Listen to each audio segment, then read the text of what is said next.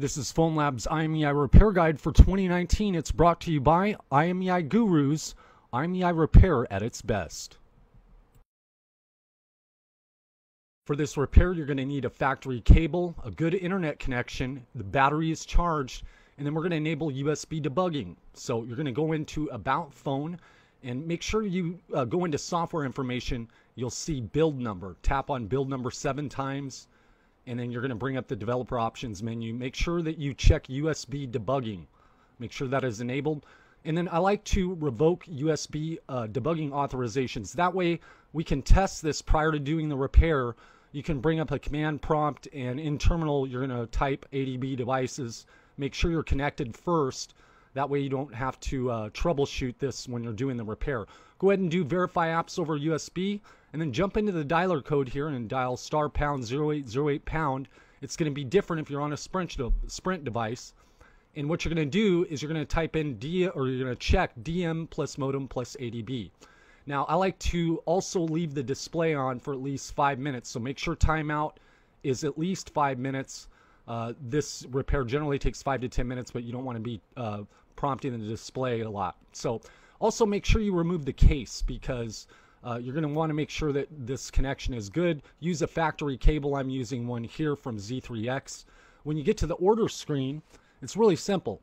You're going to log in with your dealer code so you can get that discount, and then you're going to choose the correct model and make sure you choose the carrier that the phone is with.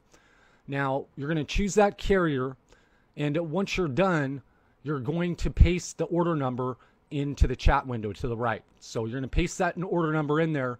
That way they know which number you are in the queue.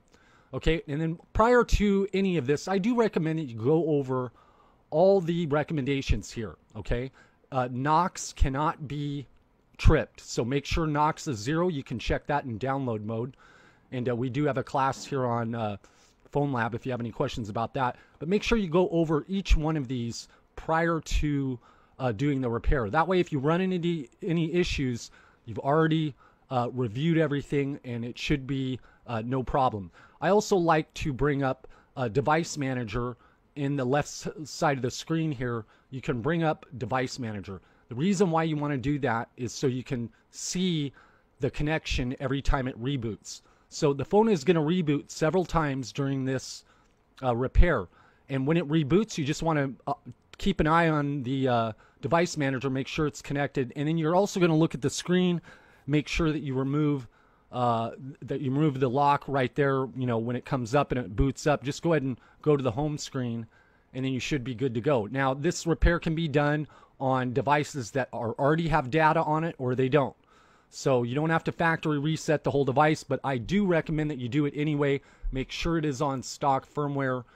That way when you're doing the repair, you have pretty much solved any problem that potentially could go wrong during the repair, and you're not going to have to troubleshoot on the run. Okay, so make sure you do that. And then when you do the repair, one of the things that I like to do is I like to put in the baseband and build number. They're going to ask you to do it in most cases, and you can go ahead and paste that in the chat window here. That just lets the technician know you know, what files they may need, because it changes as security changes. So they're going to ask you about these things, and in chat just go ahead and reply with the build number. Try to keep the small talk to a minimum, because these guys are very busy, and you want to make sure that you get this repair done. You might be doing a half a dozen phones in one shot, but it just depends on what your needs are. And don't forget, they have that big discount if you have volume devices. Now, once you've given them your baseband and build number for the device that you're doing the IMEI repair on, they're going to send you a link. That link is going to be to download USB redirector.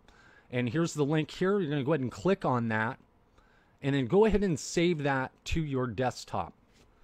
And once you save it to your desktop, we're going to do one more thing. We're going to go back over to the chat window here, and you're going to highlight the IP address. Now it's going to be different for each device and for each person or each shop that's doing a repair. And then what you want to do is copy that, then go back over here to where you downloaded the USB redirector, and go ahead and click install, or go ahead and run that. Now once you run that, you're going to wait a couple of seconds here. There's a little delay, and you're going to click next and then paste that IP address there. Now depending on where you're at, you want to have good connection because, for example, latency over the ocean can be a little bit slower. So make sure you have that good internet connection.